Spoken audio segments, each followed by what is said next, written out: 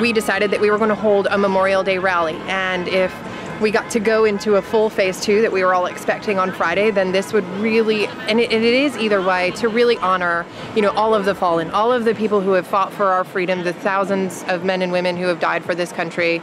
And we're here to remember that our freedom isn't free. And then, of course, we got the news last week that, we're not opening the way that Governor Cooper said that we were. Gyms cannot open, bars cannot open. And so we're really just continuing to be out here fighting for our freedom and saying that, hey, 50% of restaurant capacity is not, it's not 100% freedom. It's not what we asked for. Pump it up! Woo! Yes! Woo! Pump it up!